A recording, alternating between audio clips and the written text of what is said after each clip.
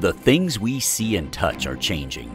If not from one day to the next, or year to year, then from decade to decade.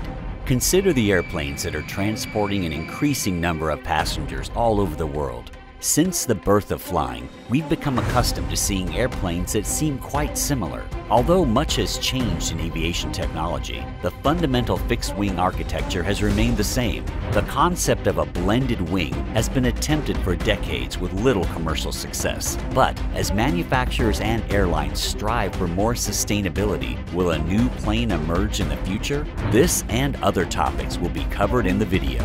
The first successful powered flight occurred in December of 1903. The Wright brothers piloted the world's first powered aircraft. The first effort was in 1903 and it was simple. The plane barely traveled 37 meters and lingered in the air for 12 seconds. The Wright brothers persevered, and by 1905, their third aircraft, the Wright Flyer 3, was capable of longer, more controlled flight. In 1905, the longest test flight lasted 39 minutes and traveled over 38 kilometers, with bigger fuel tanks and engine coolant added to allow for longer operation. Following these successful flights, the brothers dismantled the plane to prevent competitors from replicating it. It didn't fly again until 1908, when the brothers obtained contracts in America and France. It was adapted to carry a passenger this time. In May of 1908, mechanic Charles Furnace became the world's first flying passenger. However, the first passenger service did not begin until 1914. The St. Petersburg-Tampa airboat line began operations between St. Petersburg and Tampa across Tampa Bay in Florida in January of that year. This 20-minute flight was a historic milestone that marked the beginning of commercial flying. The introduction of the jet engine was the next significant advancement in airplane design. Jet engine development began in the 1930s, and the first operational jet aircraft was the German Heinkel HE-178 in 1939, followed by the Messerschmitt Me-262, which saw military duty in Germany beginning in 1947. In 1947, Boeing debuted the jet-powered B-47 for military usage in the United Kingdom. The de Havilland Comet, which entered service in 1952, was the first passenger jet aircraft. It was a tremendous advancement in aviation. The Boeing 707 is a recent type of airplane that you may be more familiar with. The Comet had various successors and competitors, including the DC-8, Vickers VC-10, Tupolev Tu-104, and Boeing 707. These were all amazing planes in their own right, but the 707 was the most successful. Boeing expanded on its prior military achievements with the 707. It was designed to be a military tanker aircraft and utilized the same Pratt & Whitney turbojet engines as the B-52 Stratofortress. While it was not the first commercial jet aircraft, it was the first to be widely successful, and it is often regarded as the beginning of the jet age. Many design components were included by Boeing based on difficulties with previous jet aircraft and customer input. Changes to the flap design and strengthening of the fuselage. Following the success of the 707 and 727, Boeing created a new aircraft, the 737, to outperform the competition and acquire customers.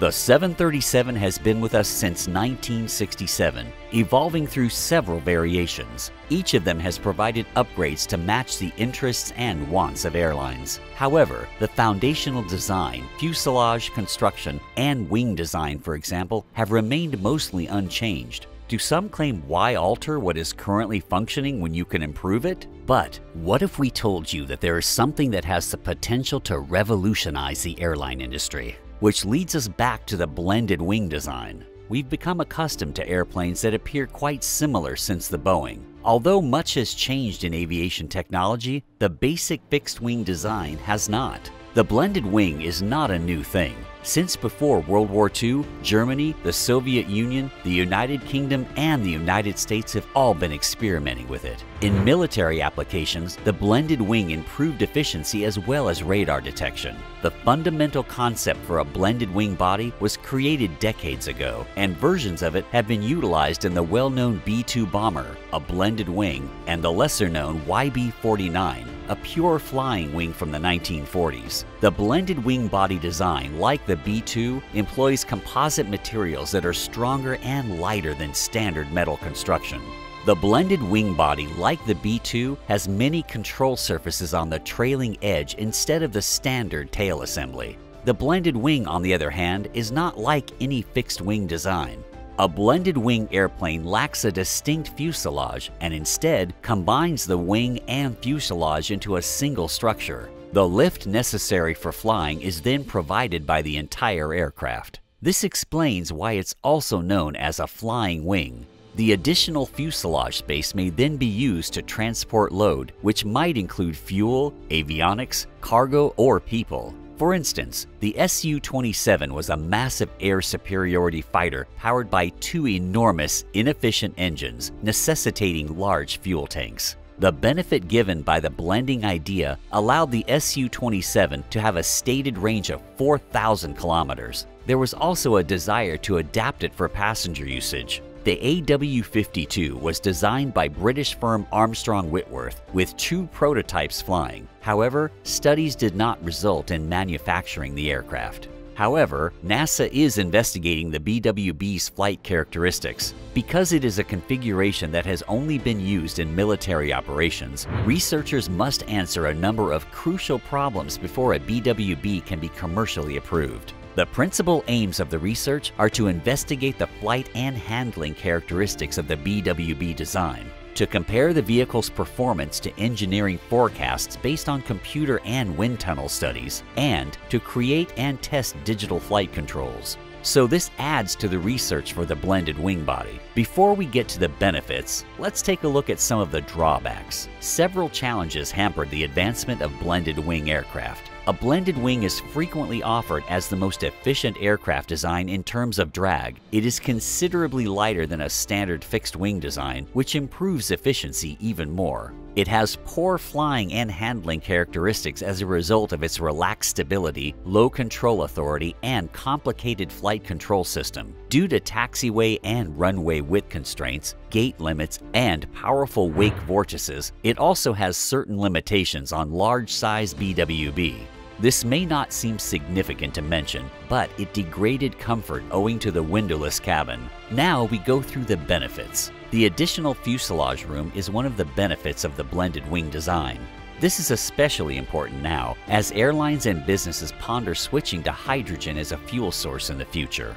One of the disadvantages of hydrogen fuel is the increased storage capacity required, particularly for long-distance flights. The BWB reduces lift-induced drag caused by the lifting body and improves span-wise lift distribution. The configuration's simplicity implies a decrease in part count and, as a result, a reduction in manufacturing costs. So, what are the current plans for blended wings, you may wonder? Just recently in 2020, Airbus revealed a future blended wing commercial aircraft design that claims to lower fuel consumption by up to 20% after a series of secret tests. Airbus is the first major manufacturer to disclose plans for a future blended wing design. It debuted its design at the Singapore Air Show, accompanied by a 3-meter-wide prototype aircraft that flew in 2019. Another similar concept comes from KLM, which is collaborating on a Flying V project with the Delft University of Technology. This aircraft is delta-shaped, having passenger cabins on either side.